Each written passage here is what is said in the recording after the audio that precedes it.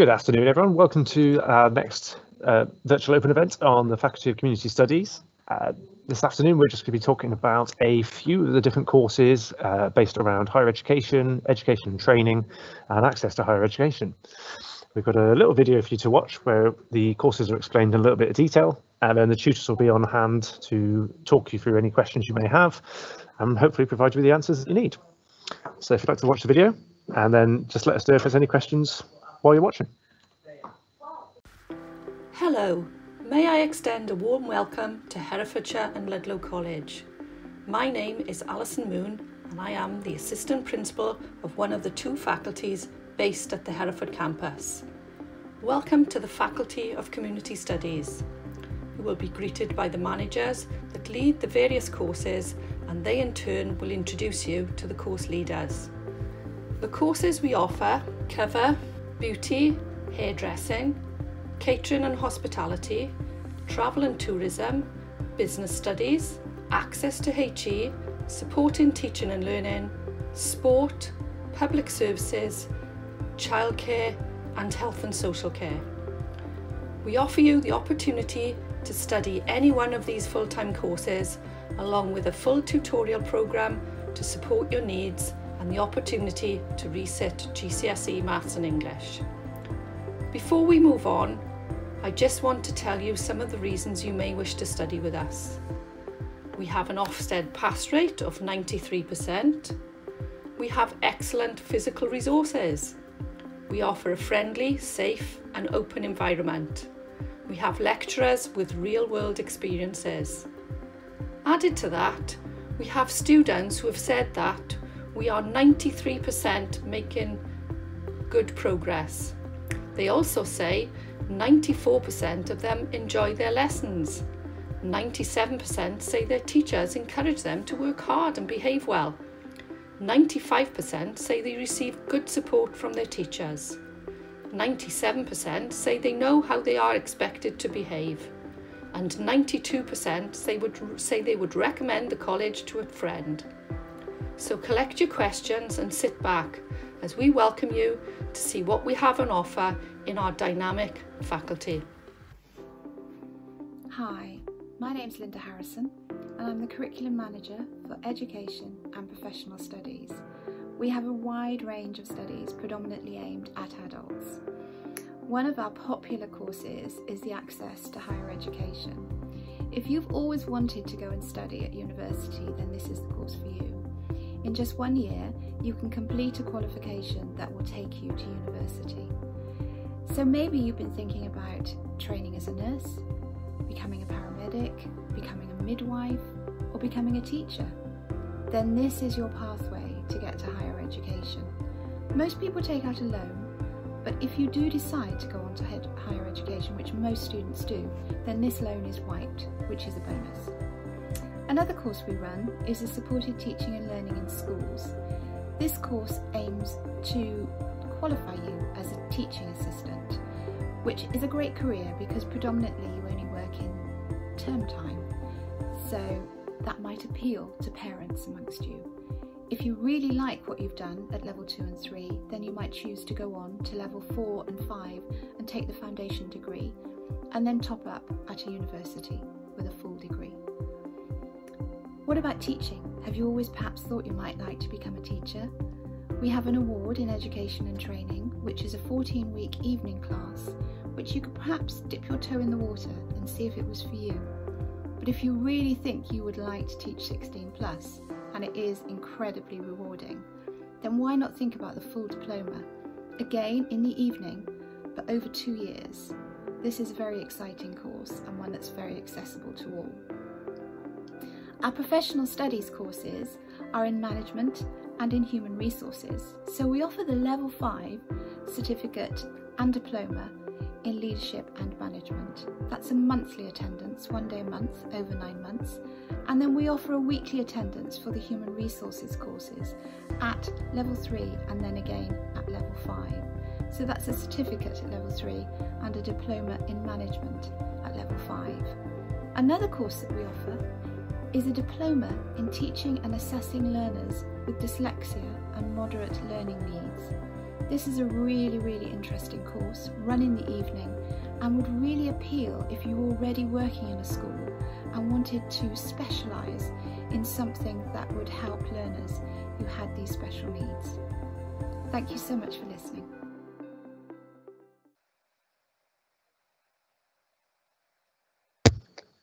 Okay, so hopefully that gives you a little insight into the different courses that are available in this area of the curriculum. If I could start by talking to Linda, just a couple of questions around sort of the award and diploma in teaching. Oh, actually, Linda has temporarily disappeared, so we'll come back to Linda. Hugh, if we talk to yourself about the Access to HE course, we'll start there then. So it's a one-year course. Does that mean it's a relatively intense course to study? Oh, you're just muted, Hugh. First fence there. I'm going to get it racing. Right, okay, can you hear me okay now? Is that better? Yeah. Yeah, it is a very intense, but it's also at the same time very rewarding course. We fill it with 3 different subject areas that are studied, and we offer 2 different pathways. We offer the social science and humanities pathway, and we offer the health professional pathway, both of which are very intensive, but as I said earlier, very rewarding for the students who take part, and for most of them, for nearly all of them, in fact, to look back at where they are in June and look back at where they were in September. Many people have made massive leaps and essentially changed their lives completely in the space of a year. Wow, great. So what exactly do they study? What's involved? What subjects? Okay, the subjects for the social science and humanities pathway are literature, psychology and sociology. And for the health professional pathway, it's sociology, psychology and biological science. And then all pathways complement that with a study skills unit, which helps to prepare them for more practical elements of university life, such as referencing, planning, studying, putting together assignments, that type of thing. Okay, brilliant. So in terms of progression, obviously, it's primarily aimed to progress people onto university. Yes, so, it is. Have people used that to sort of springboard onto a whole range of different trajectories, as it were? Lots of different. Yeah, yes, they have, absolutely. I mean, it is primarily aimed at people who are wanting to go to study in higher education, but it's not necessarily the case. Sometimes people do use it for career progression as well. But for those who want to go into university, on the health professional side of things, students go into a whole range of courses, particularly popular in midwifery and various nursing courses. But we also have people who go on to do social work, physiotherapy. So there's a whole range of health-related HE courses that students go on to. With the social science and humanities side of things, that's extremely broad. We've had people going on to study music related courses. We've had people going to do sociology and psychology, having enjoyed their time on the Access course, and literature, of course, but also other related courses as well. So right across the sort of humanities and social science spectrum, criminology is quite popular. We get students going away to study those courses at universities across the country. For those people who don't have particular ties to Hereford at this stage in their life.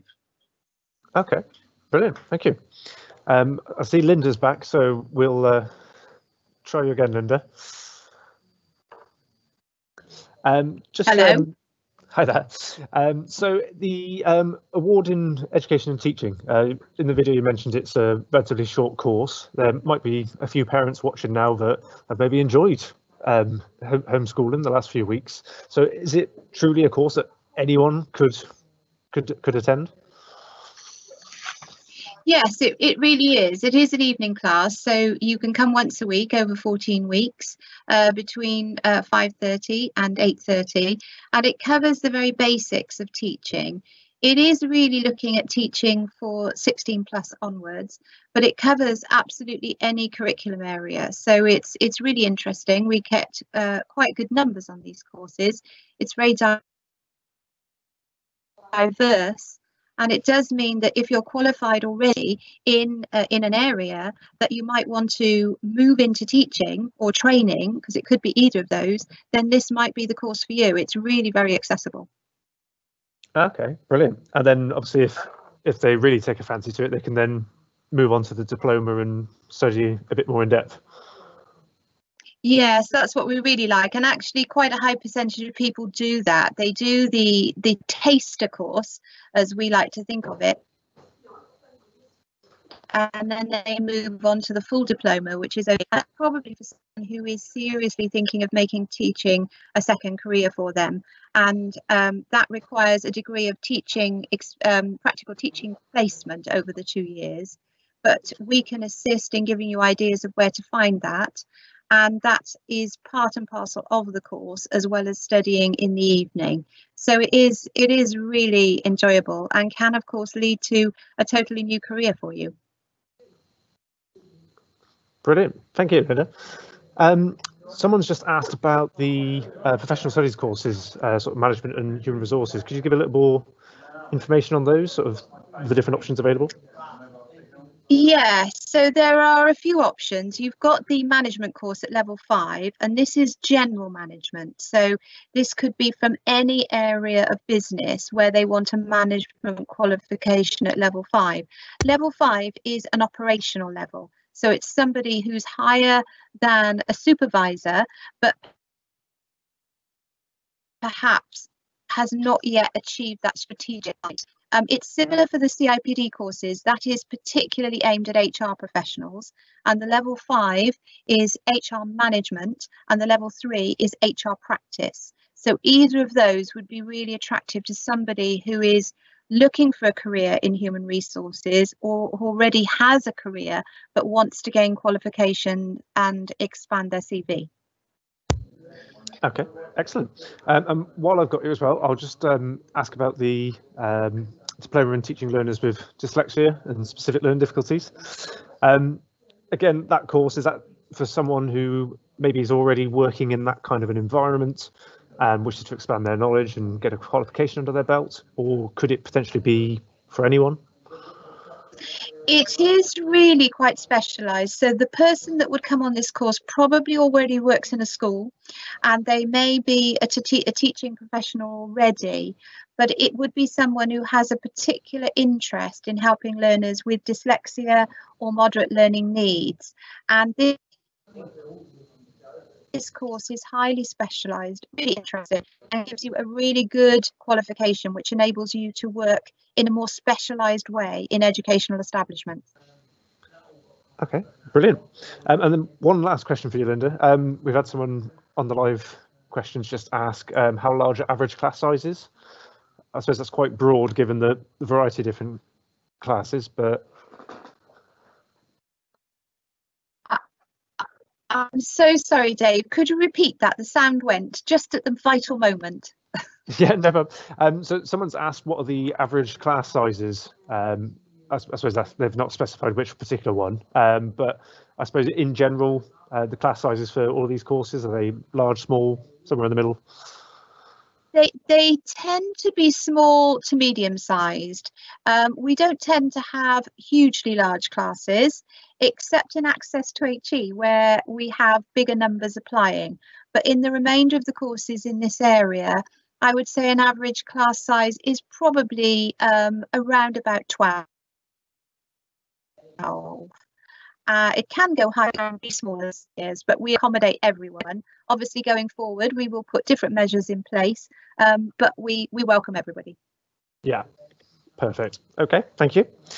I'll move on to the FTA and learning support now. Anthony, if I bring you in first, just to discuss this a little bit. Hello, good afternoon. So the learning support degree, is that sort of focused on people who are already in that environment, or maybe someone looking for a career change? It can be either, and it's in the past we've had people follow on to the foundation degree course from the the teaching assistant courses at level 2 and level 3. The entry requirements for the foundation degree are a level 3 qualification of some description, such as A levels or an MVQ level 3 or a BTEC or something like that. But there is another route in which is for people who've had sufficient experience in the area of being a teaching assistant or within that environment, where there's actually another route to access the course. So we have a combination of different routes that people take to join us on the course, and following the course with their foundation degree, quite a few people have actually gone on to jobs where they're a high-level teaching assistant, or they're actually employed in some sort of middle management capacity as a teaching assistant. And then some people have actually gone on to, for example, the University of Worcester, but other universities as well, to actually top up their foundation degree to a full degree. Okay. And what would that full degree be in? Just in learning support, or? Yeah, well, it can be that they can actually specialise in a final year, a top-up year, so that they can actually do a range of different subjects, all broadly related to this sort of area, to education. Okay, brilliant. I'll just bring in Zoe just to talk about sort of the work placement side of things, if that's okay. Hi. So on the learning support, obviously there's an element of needing to be in a workplace and doing what you're learning, as it were. Could you sort of expand on that a little bit for us? Yes, so the foundation degree for learning support, what we need really is people to have at least 10 hours a week within a setting, and that we can keep track of where they are, as well as then working with us in the college to make sure that they're getting up to date and relevant information from the schools as they go. Yeah, and presumably that can either be paid or volunteer work, depending on circumstances? Yes, it can be paid or on a voluntary basis. We have got students who are full-time, and their schools kindly allow them to come for the half day and the evening session with us. Others are volunteering for the 2 or 3 days in different settings. Okay, so in terms of the course, then it's a relatively short amount of actual study time in the working week, as it were. It's not like you've got to take out several days for it. We're classed as a full-time course, and we work from 1:30 to 8:30 on a particular day. And you have then 10 hours at least within a setting where you're actually working through. And we do expect at least 10 hours of independent study time as well. So although you may only be in college for an afternoon and an evening per week, the expectation is on that independent study from the student. Yeah, so you make up the time elsewhere, sort of thing. Absolutely. Yeah, that's absolutely fine. Thank you. Just looking to see if we've got any further questions come in. We've had someone ask, are some courses full time? I mean, as you sort of mentioned there, a lot of them are full-time degrees, but consist of small amounts of time in class and then small amounts of working independently. Yes. Do you want me to pick up on that, Dave? If you could, please, Linda. Yeah. Yes, I mean the full-time courses within the selection that you've got today are obviously the access to higher education. That is what we consider to be a full-time programme. But even though it's full-time, the learners are only in 3 times a week, 3 days a week, and that's when the courses are running as they were before COVID-19. Obviously, things may have to change in the future. The other course that is actually considered to be full-time is the foundation degree in learning support, and those learners come in for an afternoon and an evening per week. Now, obviously, there's work to be done outside of these hours, but those are the purely full-time programs, and then all the other courses are considered part-time. So you would only be coming in for part of a day or an evening and studying over a 1-year or a 2-year course. Brilliant. Thanks, Linda. That sums it up nicely. Okay. So unless there's anything else to add, it doesn't look like we've had any further questions come in. I think we can wrap the session up there. Unless there's anything else you wanted to add at all, Linda, just in general for any of these courses? I don't think so. I think, you know, we've got pretty good information from everybody, and obviously if there were any queries, we would be happy to answer emails or anything that you can forward to us, Dave. That would be fine. Yeah, okay, not a problem at all. So if anyone watching either live now or the recording once it's up, feel free to send us any further questions, either using the contact form on the website, message us on social media, or if you've got any tutors' emails, by all means utilise those as well, and we'll get any questions you have answered, and we'll hopefully see you in September this year or next. Thank you very much.